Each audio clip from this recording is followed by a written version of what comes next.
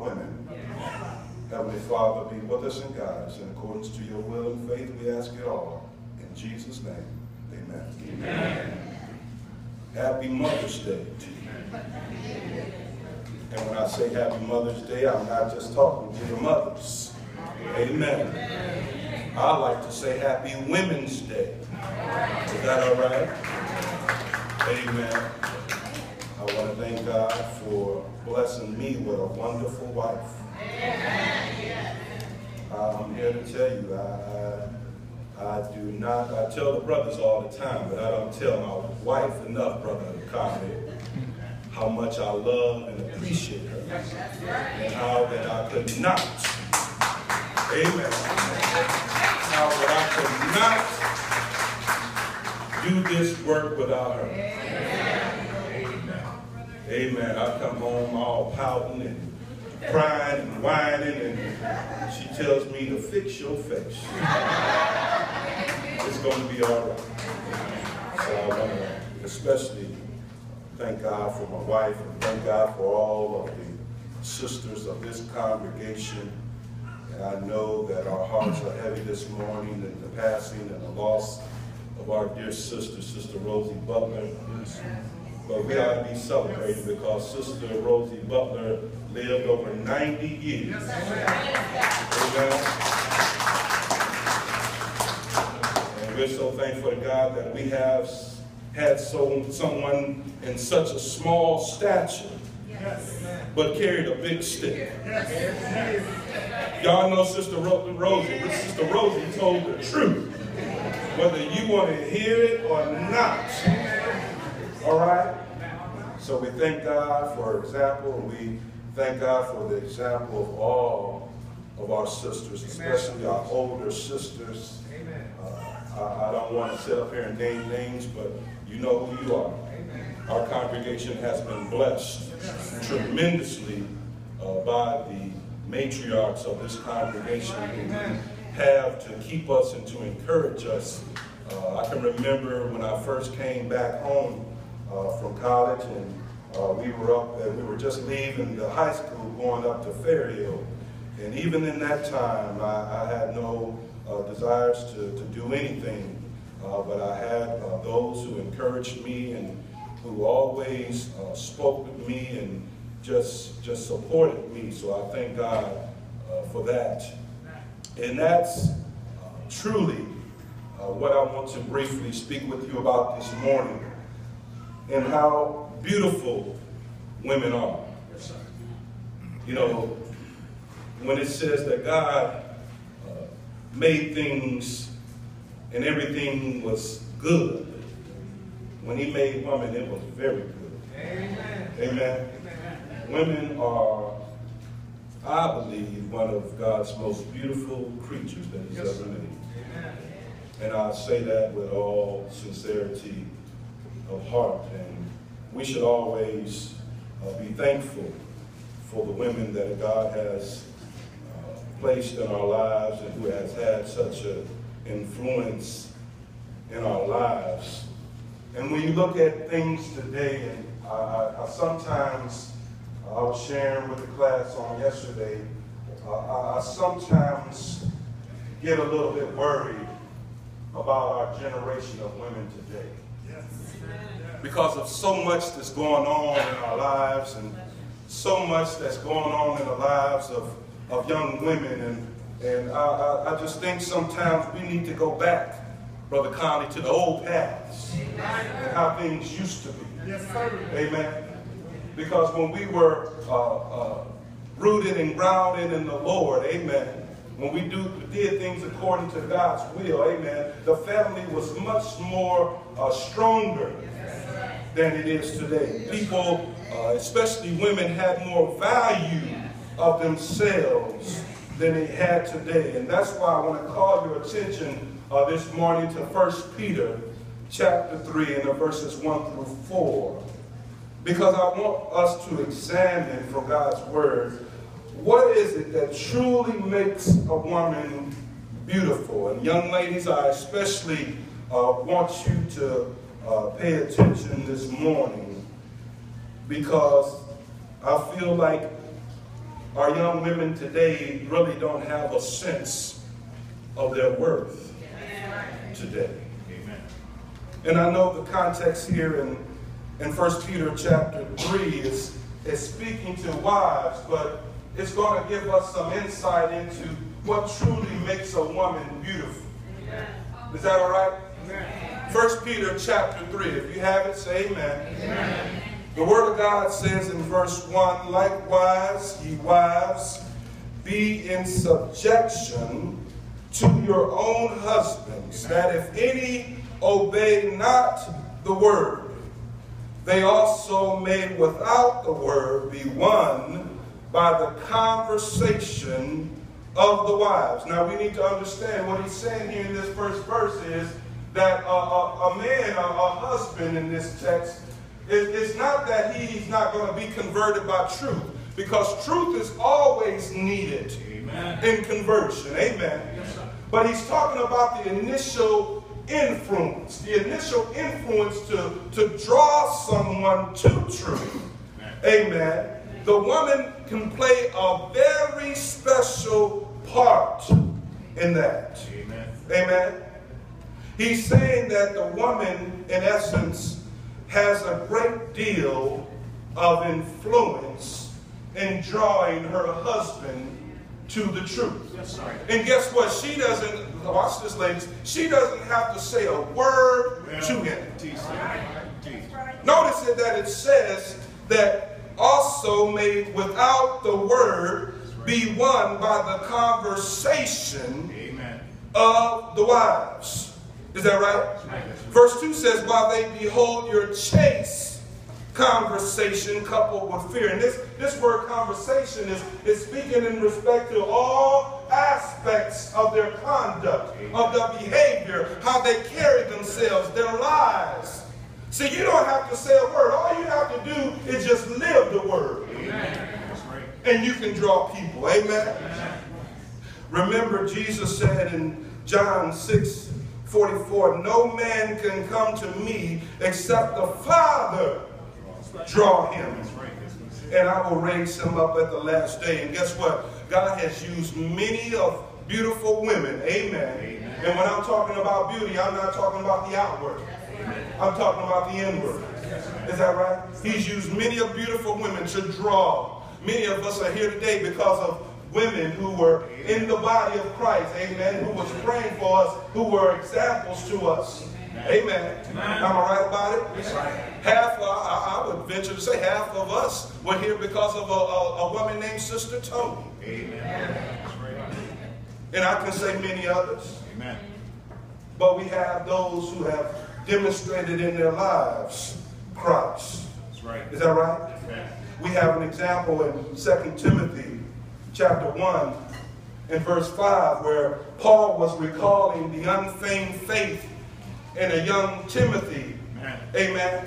And he says, I'm recalling, I remember your unfeigned faith. But guess what? That was the faith that was first seen in your grandmother Lois and your mother Eunice. Amen. So in other words, Timothy, you didn't get this faith on your own. You had some help. You had some influence. Amen. You had some examples. Amen. Amen. And it didn't mention, notice it didn't mention nothing about his father or his grandfather. It said his grandmother and his mother. All right. Is that all right? Amen. That doesn't mean that grandfather and father is not important. Amen. Well, teachers. But women have great influence. That's right. Yes. Amen. Amen. He says again, while they behold your chaste conversation. You see, people don't necessarily have to hear initially, I'm speaking, initially, people don't have to hear a sermon preached in order to be drawn to truth. Matter of fact, it's more readily available, amen, that if they see a sermon in our lives. I know that's right.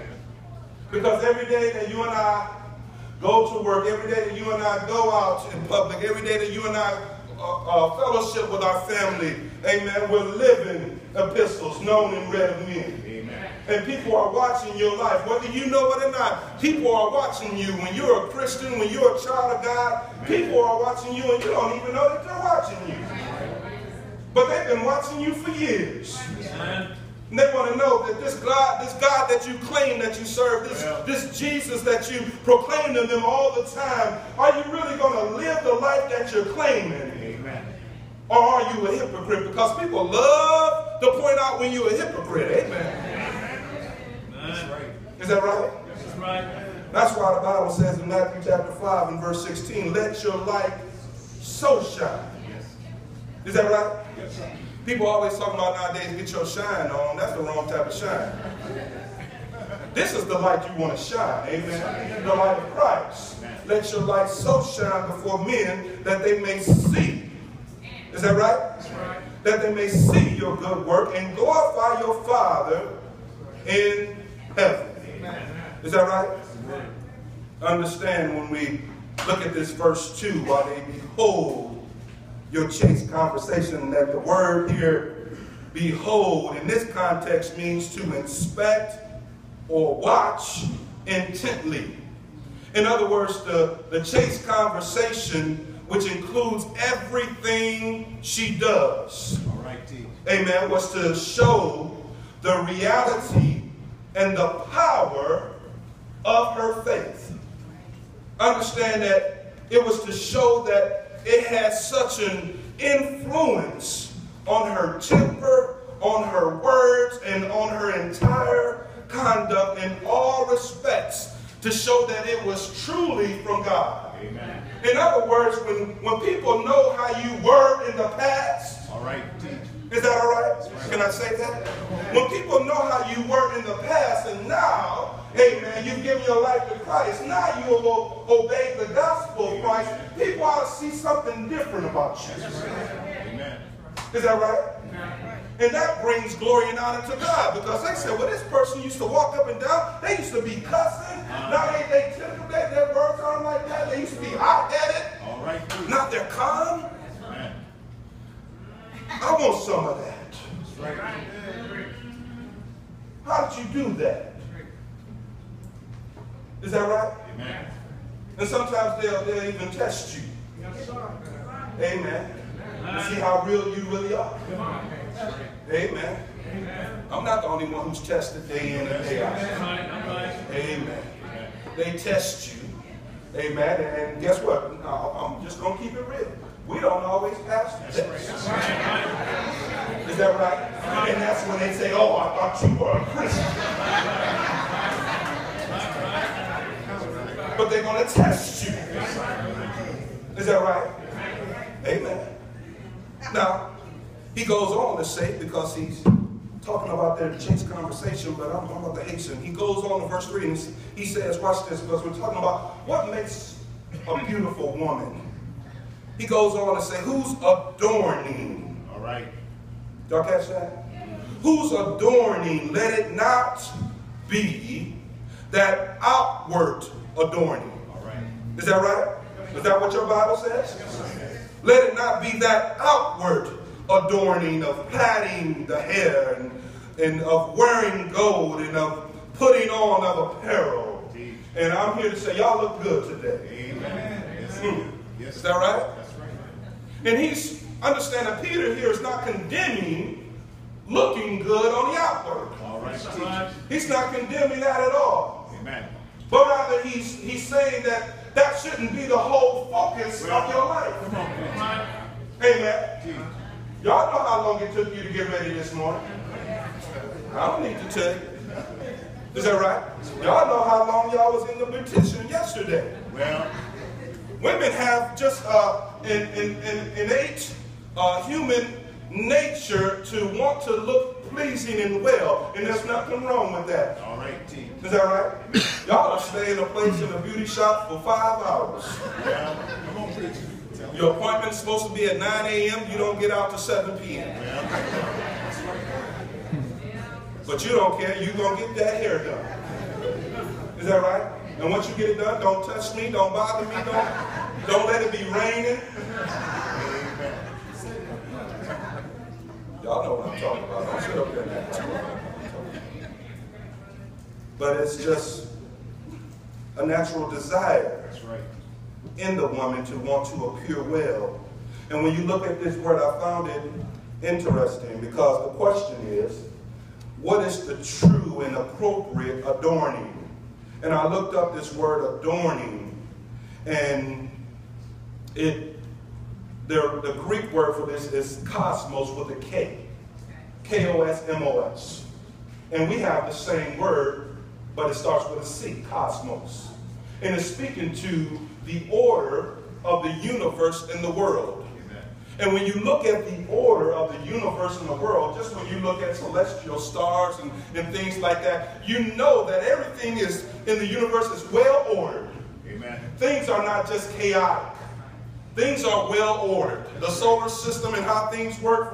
When we were in school, when we took science, you ever notice how perfectly in order things are? That's right. Things aren't just out there happening. This word stands for order.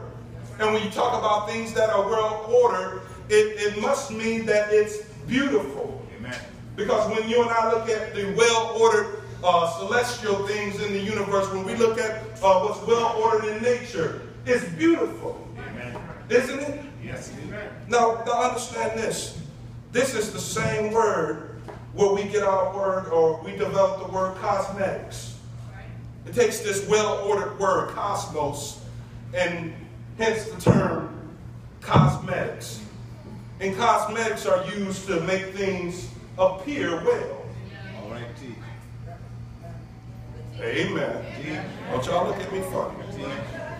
Cosmetics are meant to make things appear well. Maybe I should move on. Is that right? Is that why we spend so much money on Avon and all these other things? Amen. But cosmetics are meant to beautify, to make things well, or we call it just makeup, right? The point of what Peter's saying, he's not condemning looking well, but he's saying you have to regulate the inordinate stress on the outward, because some of us are so preoccupied with how I look on the outside, and I'm not concerned really at all with how I look to God on the inside. Is that right? You see, I can't depend on Maybelline for my true beauty. Amen, sisters. Is that right? Because that kind can never give you your true worth. Amen. And you have so many young ladies today who are dependent on what they're wearing and how they're looking and how their hair is done to determine what they're worth. Amen. And God is telling you that that's not your worth. What's inside of you is truly what you're worth. Amen. But as long as you allow the commercials and all the things of this life, all the advertisement and things that tell you that you got to look like this, that you got to wear this, that you got to be this way, that's right, then that's how you'll define yourself. Amen. Are you hearing me? Amen. He says again in verse 3, whose adorning, let it not be that outward adorning. In other words, don't let all the main aspect or all there is about you to be the outward appearing. Because if that's true, then it's not going to be much. Amen. Amen. And I say that with all due respect. It's not going to be much, and watch this, it's not going to last. That's right. That's right. Because all of us are getting older. Amen. This body is going back to which it was formed. Amen. Is that right? Yes. That's why he says in verse 4, as we hasten to our conclusion, he says, but let it be, amen. But let it be, because he said, I don't want you to just value yourself by the external, but let it be the hidden man of the heart. Amen. In other words, let your beauty, let your ornament, let your value be what is inside of you, right, not what's outside of you. Amen. Is that right? In that which is not corruptible. Mm-hmm. You see, what you and I are on the inside, the inward man, not the outward man, is who we truly are. That's right. Is that right? Yes, sir. Many of us have met individuals who look good.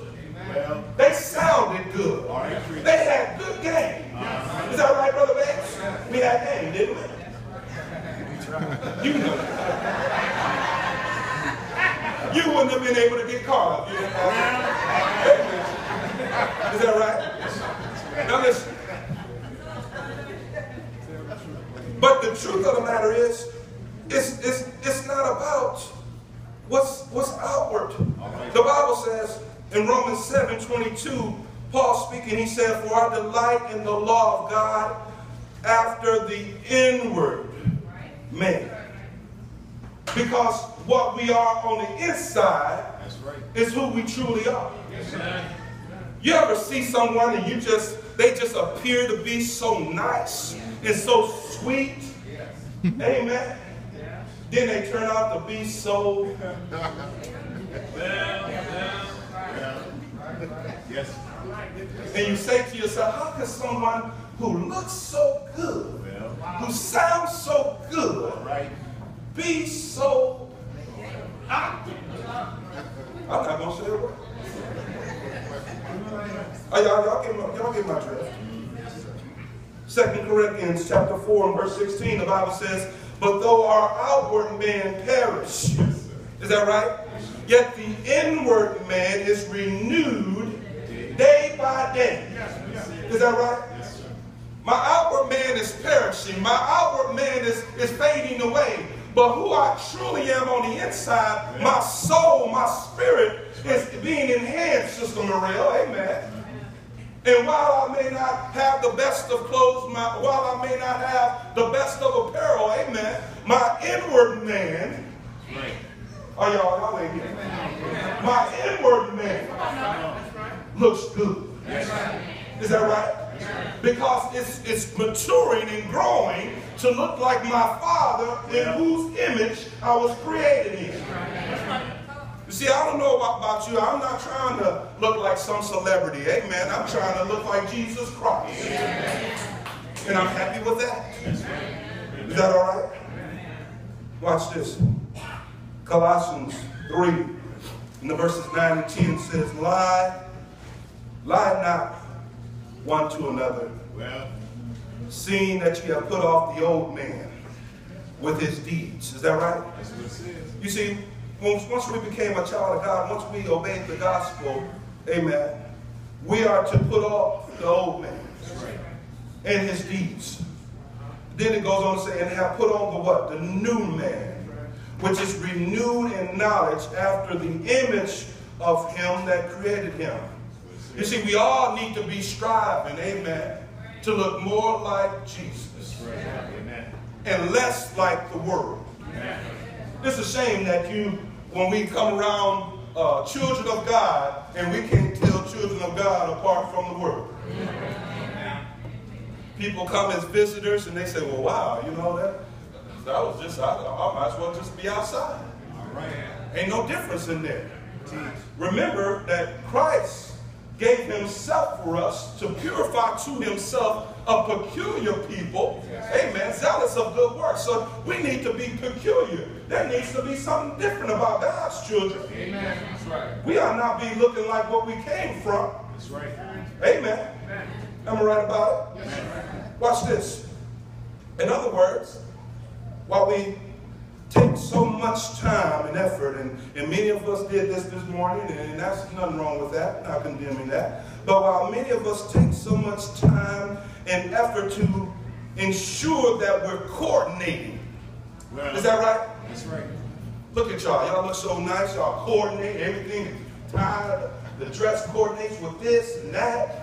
While we're taking so much to make sure that on the outside that we're coordinating, we need to take even more so time to make sure that our inside is being coordinated with God. Amen. Amen.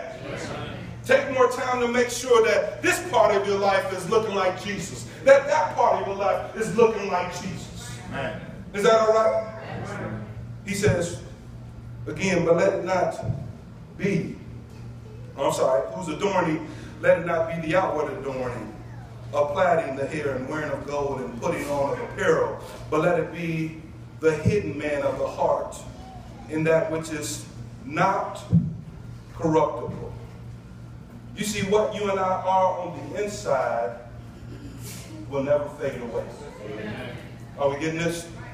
It will never fade away. And then he goes on to say, even the ornament of a quiet and meek spirit, which is in the sight of God of great price.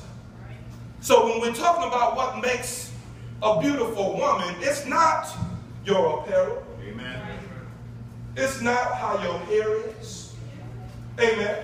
It's your spirit. Amen. And I'm here to testify on behalf of men who are working and trying and attempting to be godly. We're not worried and concerned about how you're looking necessarily. We're more concerned about, are you of a meek and quiet spirit? Amen. Are you a God-fearing woman? Amen. Because guess what? All these looks and things, after a few years, that's going to fade away. Amen. Is that right? Amen. That's right. I want to know that I have a wife. Watch this. I want to know that I have a wife who's helping me to make heaven my home. Amen. Yes, sir. Young people, when you think about who you're going to marry, pick someone, amen, when it talks about being equally yoked or not being unequally yoked, understand that that's talking about you need to find someone, amen, even in the church. Because that's not enough to just say, well, he or she is in the church. Because we can be in the church, amen, and still be unequally yoked. I want someone who's on the same page as me, who loves the Lord, amen, who's going to tell me like it is no matter what, amen, as long as you're telling me the truth. Is that all right about it? But who's going to help me to see Jesus in peace? Amen. That's what it's all about. We go into sometimes relationships and marriages thinking, you know, well, I want a person that looks like this. I want someone who makes me laugh. And that's all great. But ultimately, what really matters? Right. Can you help me to get to Jesus in peace? Amen. When we're going through the struggles, because this life is a struggle. Can I trust, amen, that you love God enough to have my back? Amen. And I got your back. Amen. Not with a knife. Well. And stabbing me with it. All right. Amen. Not that, oh, you know, I'm tired of you. I'm just sick and tired. I done find somebody else. Have you ever noticed that the vows aren't even said today in weddings?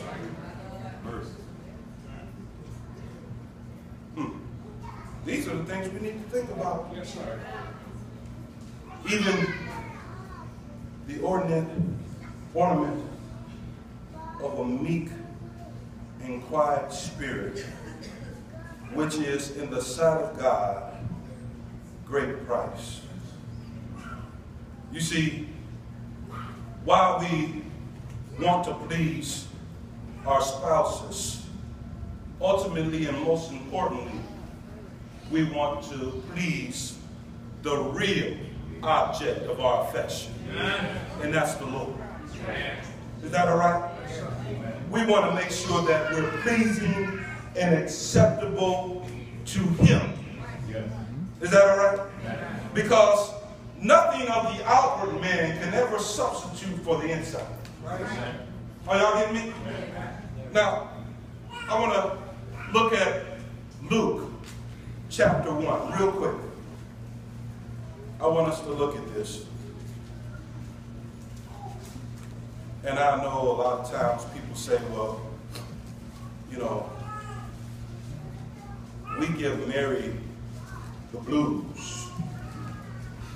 We don't give her honor or credit. But the Bible does. But the point is, the Bible doesn't say we're to pray to her. Amen. Amen. Is that right?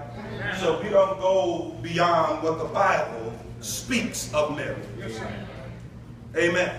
As some people do. Some people think that Mary has an inside track to Jesus and so forth and so on, but we keep Mary in her place as God did in the scriptures. Amen. But Mary is a blessed woman, I'll tell you. Not because I said so, but because the Bible says so. Look at what it says. Luke chapter 1, starting with verse 26.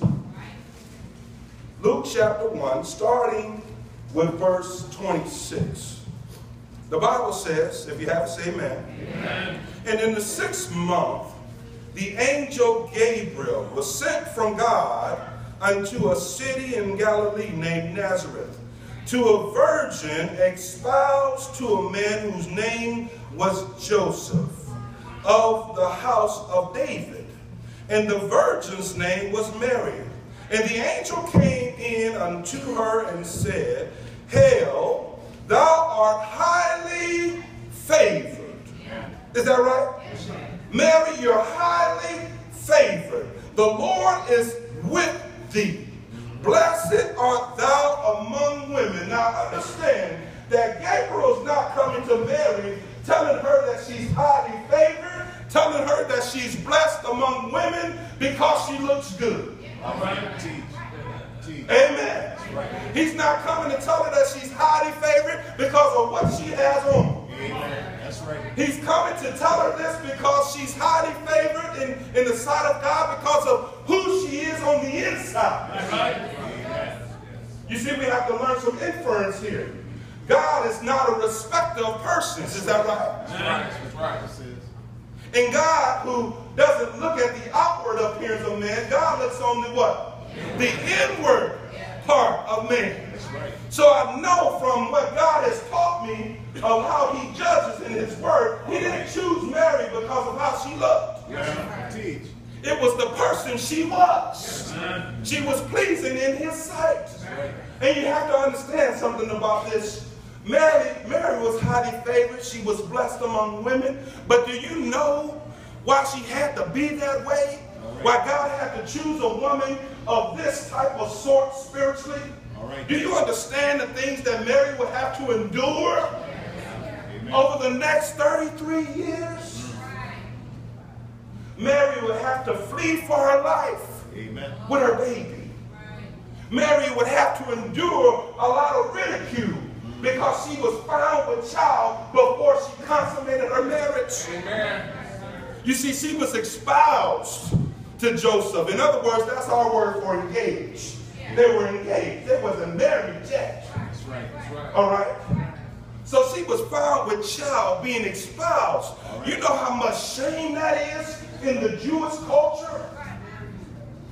So God had to find a woman who was of such a spirit who can deal with all of that ridicule, who can deal with all of that persecution, who can deal with all of the talking and all the things that her son would have to go through. Is that right? Because sometimes when people talk about our children, we about to go away. Is that right? You have people doing something. And guess what? She had to be of a quiet spirit. Watch this. She had to be of a quiet spirit because she couldn't reveal that he was the Son of God. I can see some of y'all now talking, well, you better not mess with me. My son is God. I'm going to call my son. You don't want me to get my son. Is that right? And she had to be humble enough to listen to her son. You remember at the wedding at Cana? That's right. Jesus had to lightly rebuke his mom. Amen. He had to tell her, woman, my time has not come yet. That's what he said. And then she had the spirit and the meekness to say, whatever he tells you to do, do it. Is that right? Mary was a highly favored woman. Yes. But understand, ladies, it wasn't because of how she looked or what she had on.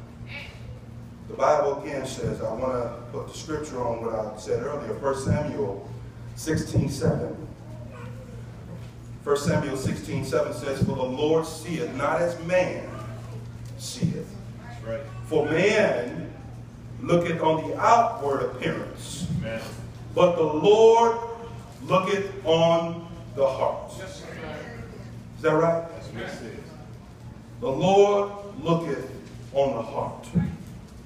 You see, the question is, as we close, the question for you and I this morning is, Are we primarily seeking to appear well in the sight of men or the sight of God? In other words, who are you trying to impress? Is that right? And when God looks at you and I, what does he see? Is that right? Does he see value? Does he see a spirit of great price? Or does he see someone still just trying to be something in the world and try to be pleasing in the sight of men? We need to think about this. Proverbs 31 and 30 says, favor or charm is deceptive, and beauty is vain. But a woman that feareth the Lord, she shall be praised. Is that right? I thank God for godly women. Amen. I thank God for you. Amen. I want you to turn with me to the book of Luke, chapter 11.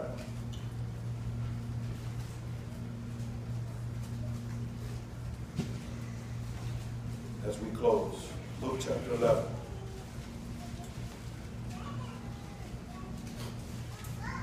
Because I know that today is the day that the world has set aside for us to honor our mothers.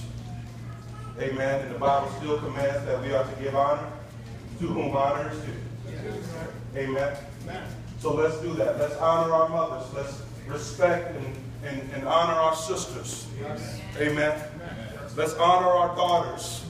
Let's honor women as a whole, brothers. Amen. Can you say amen again? Because it amazes me how a man can have a daughter or a sister and be so protective and so loving, but treat other women, a girlfriend or a spouse, like dirt. Isn't that amazing? But he doesn't want his daughter to be treated like that. He'll go to prison even to protect his sister. But yet he can turn around and do the same thing. We need to check ourselves. Paul told Timothy, treat the older women as mothers and the younger women as sisters. Amen. And I'm speaking to the church, brothers. Come on, bro. Treat the older women as mothers and the younger women as sisters. Amen. We're not coming in here to see what Sister So-and-so got on. All right. Amen. That's my sister. All right. That's my mother. Amen. I know that's not popular, but I'm going to say it anyhow, Sister Morel. Amen. That's right. Sometimes we go to worship looking to get a hookup. And I'm here to tell you, as long as you have that mindset, you're going to get hooked up all right. Hooked up and burned up. Amen. But let me get to this. I want to close. I know you got our tickets to go to the route and everything, right? Yeah. Wow. I'm going to get there before Russ gets there. Luke chapter 11, 27 and 28. Watch this. Watch Jesus. And this is not disrespect. This is just showing what's really important, all right? The Bible says, and it came to pass as he spake these things, a certain woman of the company lifted up her voice and said unto him, blessed is the womb that bare thee and the paps which thou hast sucked. Is that right? In other words, she's giving glory to his mother. And Mary deserved honor, amen, but true honor and all honor belongs to God. Watch what Jesus said. Jesus said, but he said, yea, rather blessed are they that hear the word of God and keep it. So I thank God today for the mothers. I I thank God today for the women. Amen. But most of all, I thank God for Him and His Word. Is that right? This morning, if you're here and you have not obeyed the gospel, we want to give the invitation, the greatest invitation that has ever been made, to come. You've heard the word. Do you believe it? Do you believe it enough to repent of your sin? Jesus said in Luke 13:3, unless you repent, you should all likewise perish. And then be willing to confess Jesus as the Son of God. Romans 10:9-10, confession. With the mouth, confession is made unto salvation. Means you're not there yet, but you're on your way. Is that all right? And then the final act of the plan of salvation and getting added to the body of Christ, amen, is obedience in baptism. Acts 2:38. Repent and be baptized, every one of you, in the name of Jesus, for the remission of sin, and you shall receive, a gift of the Holy Spirit.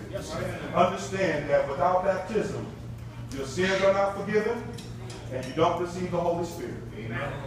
Amen. Wherever you are in your life, whatever circumstances that you have going on, amen, we're here with you to pray with you and pray for you as we together stand and sing the words of encouragement.